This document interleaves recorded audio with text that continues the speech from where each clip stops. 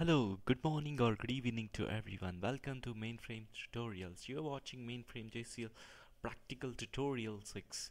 So, in this video, I would like to share about how do we work with the COBOL, and in this, I would show you the importance to start working with the COBOL programs. Uh, the various step I would be working on this is I will be writing a simple COBOL program. Then how do we compile a COBOL program, and step 3 is run a COBOL program and see the results practically by connecting to the mainframe terminal. So without wasting a minute, so let's go ahead and start with this.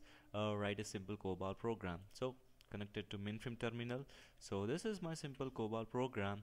So I have covered all the basics about the COBOL program. So what is area A and what is area B, what is identification division, program divisions, and various sections about this COBOL program. So you can watch my basic video. So I have a playlist created for my basic videos about the COBOL, so you can watch it. So this video is completely showing practically. So as usual, identification division, program ID, author, environment, data division, working storage section. So I wanted to display a simple output. So 3 lines output. So for this I would be creating 3 variables, variable 1, 2, 3, and in procedure division I'm trying to move the values, 3 values to this variable 1, variable 2, and variable 3, and trying to display it. Finally stop run. So this is my simple program. So let's go ahead and compile this. So IGYWCL is the mainframe, IBM provided proc, so where we would be calling this proc, and it has various utilities, IBM provided utilities that will compile this program and create the load library for executing our COBOL program. So in this we need to override 2 things. One is COBOL.sysIn, so where you would be giving your source lib program, and if you have any copybook you can just give your copybooks, or if you don't have any copybooks just give it as a dummy. So then you have to give your path, load library path. Okay, once you are done with this settings, just go to submit and enter.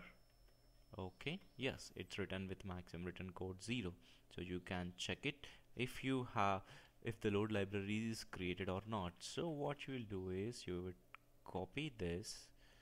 Yes, you would copy it, go to star 3.4 and paste it. Okay, once you paste it you can browse it. Yes, it has been created, the load library, load module for your particular program. So what is the next step after compiling a program and created a load library? Next is to run a COBOL program. Okay, in order to run a COBOL program, so I have a JCL library to run this. Yes, sort by created, no, sort by changed. Yes, okay. So this is my program 1. My name it as program 1, and just you need to use a step lib or to call your load library. So and it will search us for that particular load lib and load member, and then it will execute it. So just submit it, enter. Oh, ended with 00. Just go to spool and search for your program, and you can check the messages. Okay, you can go to step if you want to see anything, if there are any issues or here. No, nothing, no issues. Step 1, you can see step 1 was executed by condition code 00 by using load library. Okay, let's go to sysout. See, that's it. You can see the welcome to mainframe online free mainframe tutorials. Whatever messages we passed in the COBOL program, the same is displayed onto this. So if you want to write these data into a file, there you can use a file.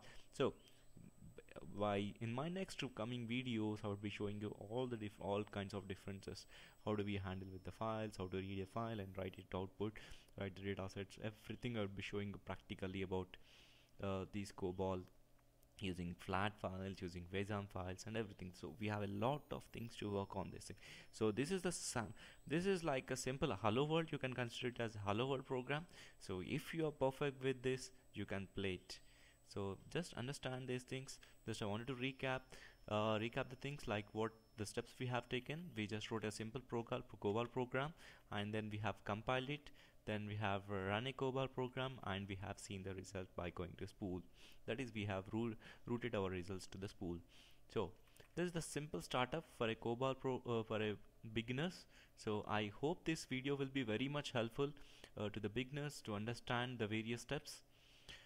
If you want to get an alerts of my videos getting posted every day, so you can kindly please subscribe to my YouTube channel. Please like, share or comment on my YouTube videos. Thank you so much for watching these videos. Have a great and pleasureful day.